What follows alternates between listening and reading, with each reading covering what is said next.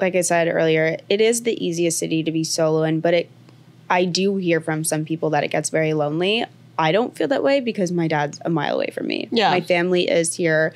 I've got a great friend group. I'm super grateful. But I imagine somebody moving here from somewhere far away, it could get That's why you really have to lonely. get like the core. I have a friend Yeah. who moved here about, I think she's been here for like 5-6 months.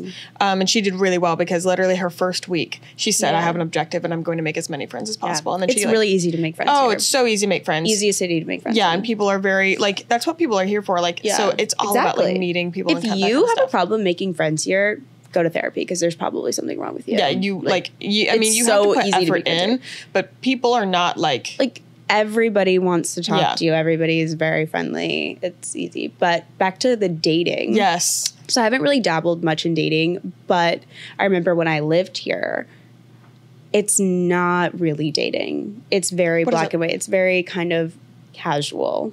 Okay. It's very hard, I think, to develop a relationship with somebody here because everybody's doing their own thing. They're here for a purpose. They're working. They're building something. They just want something that's kind of convenient. It's not. It's not really relationship-y. Yeah. Usually, I mean, I think the people who I do know, actually, I don't know really. I know like one person in a relationship right now. Really? I think so.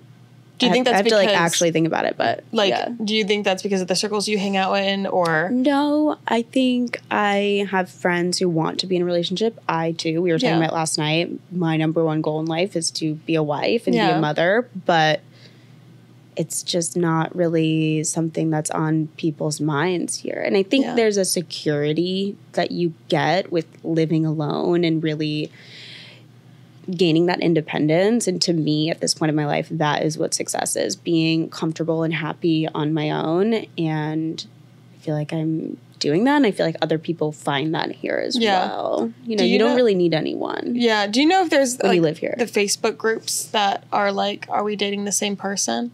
Oh my gosh, I have heard of this, and I've heard of this. Well, there's one, apparently, like, if you're in it, you're not supposed to talk about it. I'm like, everybody knows that this is a thing. There's one in Charleston, and they only need one. Like, we're not that big. But also, we are, for every one man, 5 women in Charleston. Slim pickings. Oh, yeah. Like, a man coming perfection. Yeah. But, I wonder what it is in New York. I would love to know. Yeah. I would love to know. I see him on the computer. He's like, he's going for it. Thank God. But, so people are dating the same man all the time. That's unfortunate. And especially I'm like, this is the South. We know your mama. Yeah. We know where you went to high school. I want that. Oh my God. I want that so Southern fun. It's so fun. life. I want a farm. I want all of that. Yeah. How do I get that? You should, like, literally. I mean, like, you have a husband, you're doing the thing. Like, do you have any tips for me? I met him in 3rd grade, so no tips. Like, check out your elementary school. Yeah. I remember go to the yearbook. I remember my first crush was obviously a girl. Well, not obviously, maybe not for some people, but when I was in kindergarten, my first crush was a girl. And I remember we got to 1st grade and we had this little friend group, and I just learned that girls can marry girls, but I didn't really know you liked them. Like, I didn't understand that. Yeah. And I remember saying, like, girls can marry girls. Like, we should get married. We should get married. And she was like, no, I'm going to marry this girl first, and then I'll marry you. Broke my heart. I'm still not okay. But also, she was the girl in high school that thought she was a werewolf, so I'm not really good at picking people. Thought she was a who? Thought she was a werewolf. Like, did you not have that? Like, you didn't have that in your school? Is this a slang term?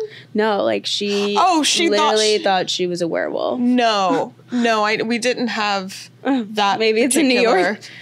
That particular brand of person. Did you have a horse girl then, maybe, because it's the South? Did we have a horse girl? I don't think so. I love me a horse girl. No, we have. By the way. Oh, yeah. I like they're so cutie. They're cutie. I like their vibe. I like their style. Yeah.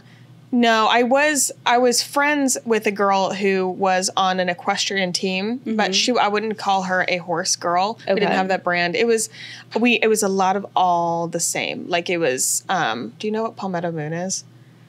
No. Like, if you think, like, Southern Marsh or Yeti coolers or okay. There's a particular brand, I'd say. They're a breed. More of a brand. Kind of, yeah. But more of a brand of person and like this very, like a Southern Belle, there are different versions of a Southern Belle. There's a Southern Belle that you think of and it kind of looks like the girl from Princess and the Frog, like the little friend. There's that, which isn't a lot of them. They're mainly like shop at Palmetto Moon. They have pearl necklaces. Like their name is like Anna Marie. I want that. A lot of people think I'm from the South because my name is Faith Lynn. You would fit right in.